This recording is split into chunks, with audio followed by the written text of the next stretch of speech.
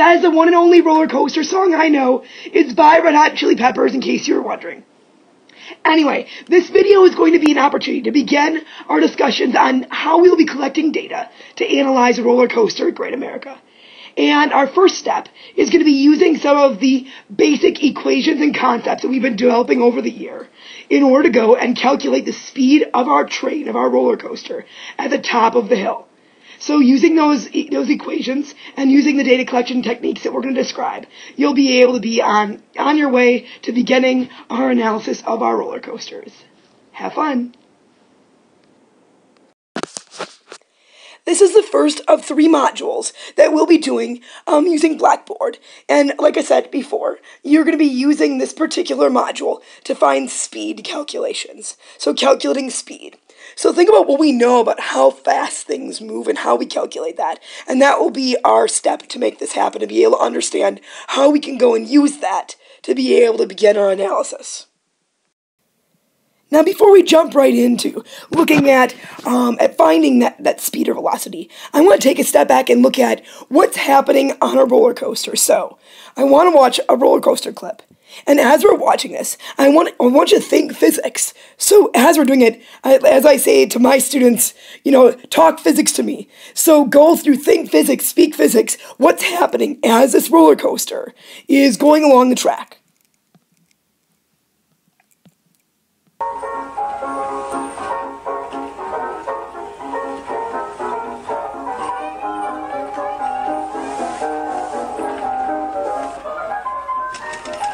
Okay, you're getting pulled up the roller coaster. The roller coaster is applying a force, causing you to move. So in other words, the roller coaster is doing work on you. As the roller coaster does work on you, you are moving up higher and higher and higher, which means you're getting more and gaining more potential energy.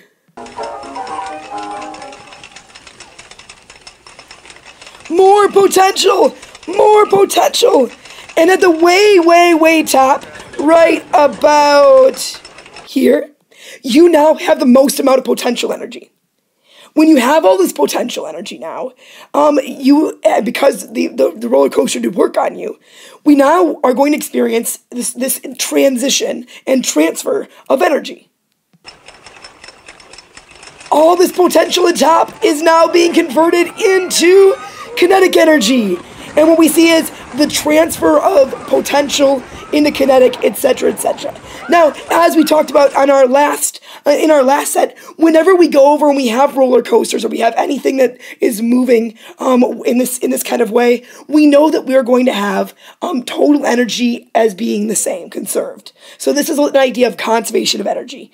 So we know that as we're moving on our roller coaster, as our potential is going down and our kinetic goes up, our energy, though, our total energy is staying the same. So we're going to go through and analyze how this type of roller coaster can really demonstrate all these great physics concepts. Now, as we're going through this, I want to take a little look at what's happening with our roller coaster throughout this experience, and specifically where our velocity, etc., is going to be highest and smallest. So here's my rendition of a roller coaster. We have our little train, which each of the little cars on the roller coaster heading up, and what we know are a couple different things. We know, as I said while watching the clip, we know that our roller coaster is doing work on this train, applying a force, getting it to move, and causing potential energy to be increasing and changing. We also know some other things about this. We also know here the way top, at the top, my potential energy is highest. And when my potential energy is highest, we also know that my kinetic energy is going to be lowest. In other words, when my kinetic energy is lowest, it means also that my velocity is going to be lowest at that top point. So we also know that at the lowest point, which I guess would be over here on this roller coaster, at the lowest point, it means my elevation or potential energy is going to be smallest. It also means that my velocity is going to be highest. So the main focus throughout this entire module set to prepare us for Great America is going to be looking at this idea, conservation of energy. our total mechanical energy is going to be conserved. We're going to look at kinetic energy plus potential energy that is equal to that total. We are going to, as we do these calculations, we're going to ignore the impact of friction and air resistance, and we're just going to look at those two forms of energy. Now, in order to calculate and determine those values, we're going to need to do some data collection. So we know we're looking at, first of all, this idea of total energy. So let's see what we need to know in order to be able to go and calculate these values. My kinetic energy, we know, is 1/2 mv squared. And my potential energy is mgy. So, we know we're going to be having to go through and determine our mass. So that's going to be something we'll need to know before. We also know that we're going to have to use gravity, obviously. So really the two variables we're going to have to actually collect for at Great America will be the velocity and also the y, the vertical position. That will allow us to know the total energy of our roller coaster and of that system as it's moving. So we're going to start today by looking at our velocity piece, and then tomorrow we're going to talk about our position. Now, in order to figure out our total energy here, we're going to want to pick a point where it's going to be easiest for us to determine that value. And for our roller coaster, the easiest point for us is going to be up at the top. Up at the top, we know that our kinetic energy is lowest, so my velocity is smallest. And we'll also be able to calculate then, relatively easily, calculate that height so that we can find our potential energy. So the key in all of this is we want to figure out our velocity, our v at the top. So that's the entire purpose of this particular module, is figure out how do we calculate that velocity. Now, speed and velocity. Let's see if we can start with that piece. If we know we want to calculate the speed, let's see if we can think about our equation that we've used for this. Equation for velocity in particular. So think about it. V is equal to delta x over delta t. Change in position over change in time. In other words, when we talk about this change in position, we're really looking at that as being a distance traveled, if we're looking at our speed here. So distance over time would be a relatively equivalent way of looking at this equation. And we know that if we're doing that, we need to figure out a way of being able to calculate the speed for our roller coaster. So let's think strategies. How are we going to be able to figure out that speed? Well, we could get a radar gun or something like that, and try to see if we can climb up to the top of the roller coaster and figure out our speed. But that's going to be a little challenging. So is there a way that we'd be able to calculate the speed without having any fancy devices, using just this equation? So the first way in kind of looking at analyzing this is figuring out what do we know or could we find easily the length of? So let's think, if we have a roller coaster moving, what could we find the length of? Well, that's the real length, the easiest part and the easiest way for us to figure out a length would be finding the length of the train, of the roller coaster train. And you can find that length when you first walk in through the gates and you're getting ready to board the train and board the roller coaster. You can go and find a way to measure the train. But we'll talk more about what that's going to look like later on too. But if you know that, then you now know the length or the distance of the train. Time. What's time going to be, and how is that going to be relevant to this equation? So if we know we have a roller coaster moving, and we want to find how fast it's moving at the top highest point, we're going to want to figure out how long does it take for that roller coaster to pass by that highest point, knowing that it's pretty much traveling at a pretty constant speed at the top. This will make more sense in a second when we start watching the videos. But the idea is that time is the time it takes for the train to pass the highest point. So, as a result, we'll know the length of the train, the distance, and how long it took for it to move there, and thus we'll be able to find our velocity. Now, once again, I just want to revisit this again. When it comes to units here, if we're talking about velocity units, so looking at our V units, our velocity units, we know that we're working in metric units, so it should be meters per second. Meters per second. So now we're going to go and try to see if we can figure out how to calculate the length of the train. So in order to do that, I have students that are pretending that they are in a roller coaster. So use your imagination and imagine them as being rows in the train. And here's the explanation. The train.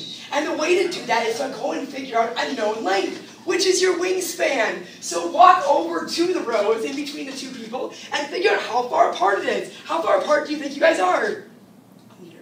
A meter. Yay! A meter, in case you're wondering, is this. Make sure you think about this as being a meter. So they are 1 meter apart.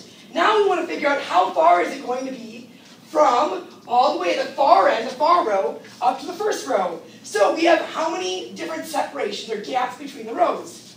1, 2, 3, 4. Conveniently, we have 5 rows. So to do this, you go 5 minus 1. So 4 gaps times 1 meter. So how far and what's the length of the train? 4 meters. So in summary, when we're trying to find the length of the train, we're really looking at the space between the person in the front, so the first row, and the person in the back row. So if we know in this case that we were able to go and observe when we walked into the station, and this is what you're going to do when you're walking up to the train, you're going to estimate the spacing between each of the rows. And in this case, we found the spacing to be about 1 meter. So if we know it's about 1 meter, then we want to look at what is the connection between the first person and the last person. So we know we have 1 meter between these two people, 1 meter between those two, 1 meter between those two, 1 meter between those two.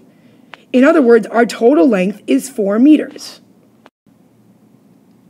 So what we get is that the number of spaces, or the gaps, between the first person and the last person are equal to the number of rows minus 1. So in other words, to kind of summarize this, when we're looking at finding the length of the train, or what we call our delta x value for our equation, we're really looking at delta x as being equal to the number of rows minus 1 times the distance or the gap between each row.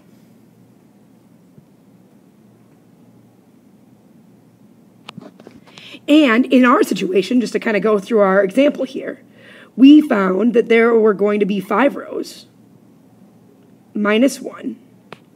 And we found that the gap between each row was 1 meter. So as a result, I get 4 times 1, or my length as being 4 meters. So once again, when you're going through and you're going to collect your data as you're entering the station and you're getting into your train on your roller coaster, you want to know the number of rows. So we found that to be 5 rows, and we also found 1 meter between each row. And those two pieces of information are what led us into being able to calculate our train. So 2 data points that you're going to want to collect as you're getting onto the train. So now that we've found the length of the train, we now want to use this to help us find the speed or velocity of the train at the top. So the idea is, in order to find this average speed or average velocity, we're going to take the length of the train, the displacement, over the time it takes for that train to pass by the top point. So what would this look like? So in order to kind of demonstrate this and mimic this, I had that train that we just saw of students sitting in the chairs. The train now is going to move and explain how we can use a moving train to help us calculate that velocity. So the idea then is, now that we know the length, we now want to find the time it takes for that train to pass by a given point.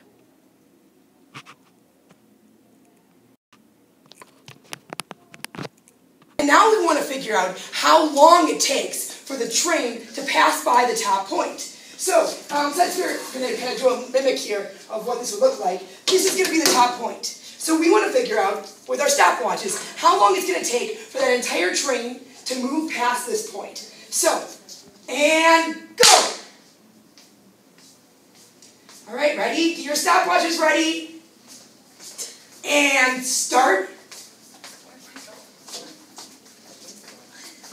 And stop. It took 5.54 seconds. So from there, we can do calculations and figure out how fast our train was moving. Thank you. Woo! So we now found our time to be 5.54 seconds.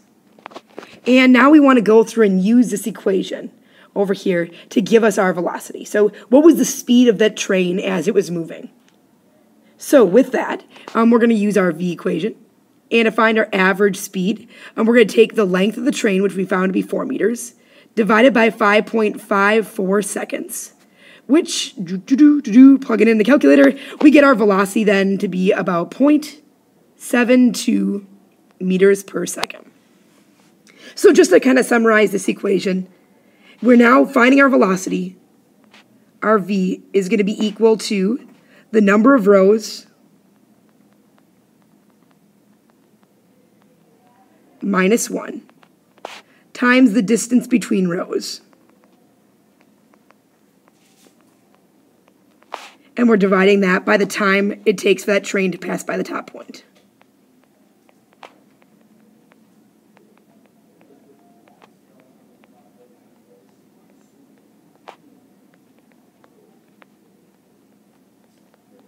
And that is how we find our velocity. Yay! Okay, so on the day of Great America, you're going to get a little data collection note card that's going to look like this. It's going to be for your group.